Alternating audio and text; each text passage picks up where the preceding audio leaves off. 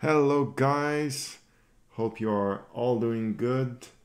In today's video we're gonna do a quick update of my progression and all my upgrades, and also we're gonna talk about the new the new option, which is the rumbles. So let's start with my upgrade. So I'm just gonna pop those grog. Okay. So I upgrade my first mortar to level 10. This one is going to be level 10 in 8 hours. I have also a gun tower level 10. I have obviously my 2 ground pounders. I'm working on a cannon and also this little cannon over there. Right now, I upgrade my Skillywag one level up, but I'm focusing on the gunners and the brutes. So as I said on my last video, you can upgrade 2 troops or even all your troops at the same time. So yeah, since they are the troops that I'm using the most, this is the first troop I'm gonna max. Other than that, I put my pirate hall outside. I'm not upgrading my wall anymore. They're all level 5, those walls. I'm gonna upgrade them a little bit more when all my defense will be maxed. What else? That's pretty much it. I'm raiding as much as I can and finding good loot. Just trying to keep my builder busy. So for the rumbles, so I just start a rumble, and at the same time, but let's start by, okay, the rumble is five guilds trying to have the most amount of battle points. So I just made a raid. Just did a raid with 11 battle points. Apparently, if you find someone in the other guilds against you, you're gonna earn more battle points. My raid was against someone else. You have a banner when you search for an opponent.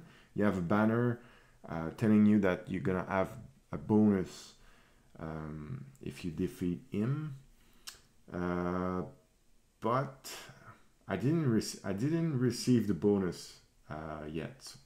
Don't know if it's at the end, but yeah. So I start rumble, and at the same time, I think it's a good idea to, because the rumble is for 24 hours. So I start at the same time. Right after the rumble start, I start the blacksmith and the pirate catcher. So, which means that those 2 perks gonna last for 24 hours as well. Perfect to train your pirate very fast, so you can raid a lot. And the blacksmith will help to have more stars, then more battle points. So that's pretty much it. And for my rumble, the rewards, if we finish first, we're gonna have some gems and some grogs. I wonder if every guild reach 350, if they're gonna have the first rewards. Not sure. Not sure. I don't know why they put numbers. Anyway, we'll see. You have the rules all over there. So yeah, to activate Rumble, you just have to click on the right, where at the lower right corner you have those two mugs, and the fourth tab is where you can activate the Rumble, and it costs five gems, so not too expensive. And it has to be the captain who start the rumbles.